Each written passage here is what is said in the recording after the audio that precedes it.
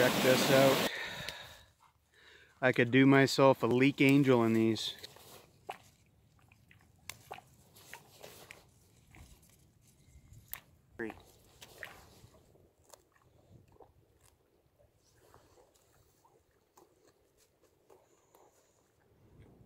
My wife's gonna love me tonight.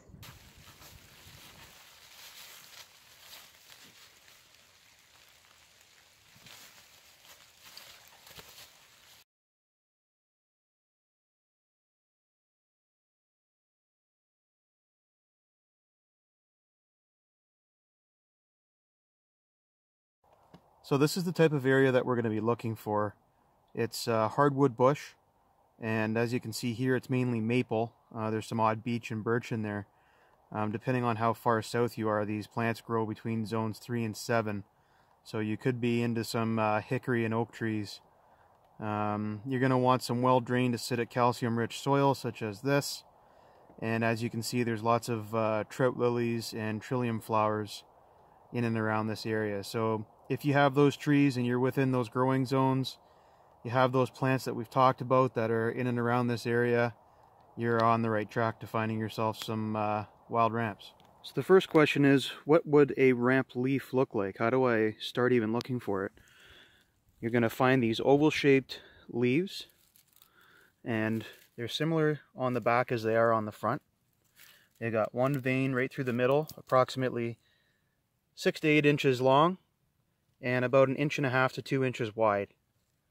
And they usually grow in small little clusters like this, and that's because in the fall when they flower, the flowers are going to drop, and they're going to distribute themselves in a small little cluster. So I'll show you what the bulb looks like here in just a minute. Okay, as you can see, there's that light green from the wild leeks that kind of sticks out from the dark green of the rest of the bush. And you'll find that it grows in conjunction with some trillium flowers. You will find a lot of trout lilies which grow in and amongst it, as you can see here. But the main thing that distinguishes wild leeks or ramps is when you break it, smell it. It smells like garlic or onions. So quite similarly to the provincial flower of Ontario, which is the trillium here, these wild leeks, they take about 5 years to grow from seed.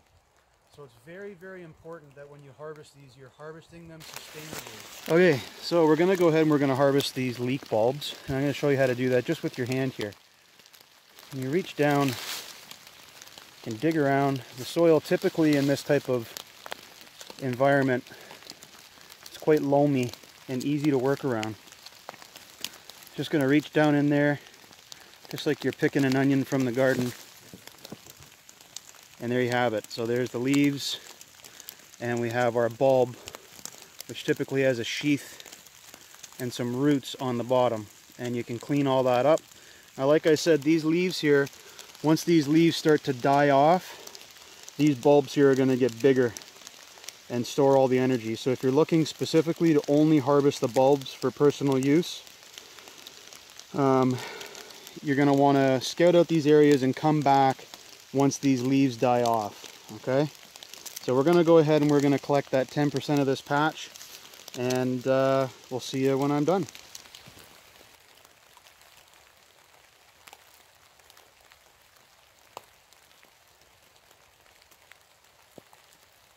Okay, so let's talk about some lookalikes that you're going to find in this particular area. Okay, I guess one of the main ones here is going to be the trout lily, as I mentioned before. And you can see why they call it the trout lily, because of the pattern on the leaf. It has a very similar shape, kind of a narrow oval shape. Now the difference here, and yes, it is a little bit pinker on the bottom. The difference here is when you go to dig it up, these here have a very long, stringy root system that goes down to a little bulb. Now they are edible, so if you eat one, you're not going to be in any trouble. They are an emetic, so if you eat too many, you could get sick.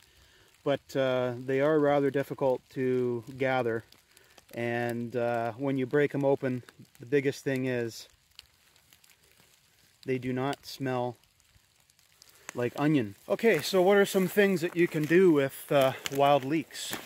Well, you can eat them fresh if you really want to piss off your wife in the bedroom with stinky breath.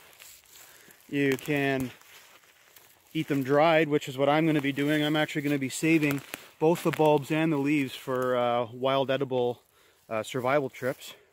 And you can check out some of our videos on Blackwater Bushcraft's page on when we only eat wild edibles and sustain ourselves out in the wilderness.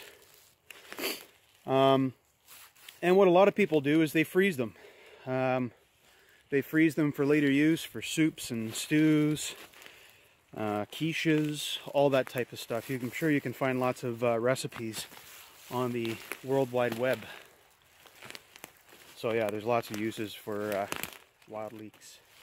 And this is just one of many piles of moose droppings up around this area. And just something to keep in mind if you are a moose country, especially around this time of year. And the next month is calving season. So if you do see a small little calf, mommy will not be too far behind. So just something to keep in mind, keep your distance when you're out here. Know your surroundings. Okay, so I'm up here on the high ground and I look down and see some pretty green areas right there. Cross our fingers. Check this out. I could do myself a leek angel in these, except then I would ruin the leaves and I wouldn't be able to eat them. And over here you can smell this patch. There's a little patch there and you can see all that green in through there. So I'm going to spend the next while collecting my 10% quota. And yeah, we'll see you in a bit.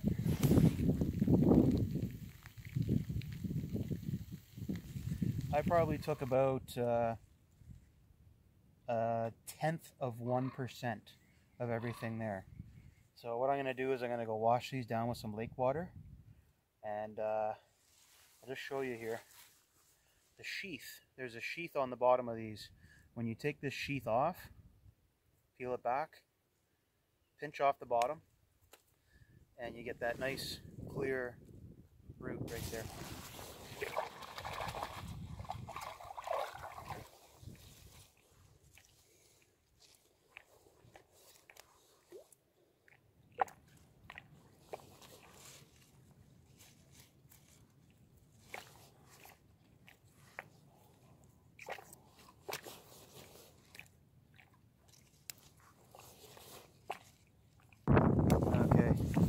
I got some fresh maple Canadian cheddar cheese. Just gonna peel some of that slime off. And just raw, right on there. What a seasonal treat.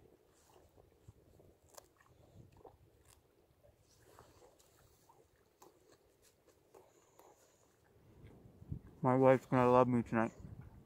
Okay, so here we have our washed and peeled wild leeks.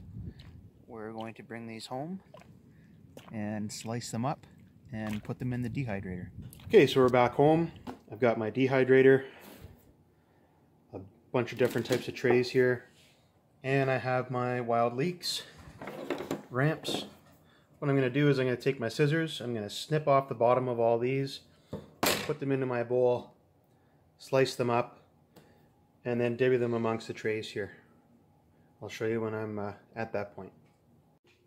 Okay, so I just wanted to show you here, I've got my bulbs, got my leaves, and what I'm actually doing, some people slice them lengthwise across, almost like a green onion. What I do is I slice them open, and that way you can access the layers. So you just take your layers, put them in just like this. And they're still thin layers and they actually dry nicely like this, and then you have larger pieces of onion for your soups and stews rather than small little minced bits. So that's the way that I do it. It's not the only way, but I find they turn out quite nice like that. Okay, so I've got my dehydrator on, 12 hours, 105 degrees Fahrenheit. That's what we're going to start with. You always want to go low and slow. So this is only about half of the bulbs that I have, and obviously at this time of the season it's early, they're small. But I've got the tray here, and then a bunch of trays of the leaves. So I'm going to have to do a couple batches of these. You can also do them in the oven the same way, low and slow on some trays. Or you could open air dry them with some mosquito netting. But it's pouring rain out here today, so this is the way that we're going to do it, and this is just one of the ways. It's not the only way. Obviously this is not the way that our ancestors would have dried them, but with modern technology, this is what we're going to do. See you in 12 hours. Okay, it's 12 hours later, and here I have my very crispy, you can kind of hear that, ramp bulbs that have dried very nicely. I'm going to store them in this little old spice container here, and my dried leaves, as you can hear, those are dried to a crisp as well. I'm going to start sticking them into this mason jar until it's full. So I'll see you when that's completed, and I'll be putting another batch of these on. Okay, overnight. So here we have our ramp bulbs, wild leek bulbs, and the leaves. Now these leaves filled this all the way up to the top. If you have a food processor, that'll work too. All I've done, it hasn't really taken me that long, is I've just gone around and snipped these up. So it went from up here all the way down here. And keep in mind too, when everything is dried, it packs a punch much more than if they were fresh. They're dried, so you don't require as much of these for the same flavoring as you would fresh. Okay guys, just want to say thanks for watching. There's endless possibilities that you can do here with some of these dried wild ramps. So again, I hope this is giving you some inspiration into getting outdoors, finding yourself some wild edibles. And again, thanks for watching.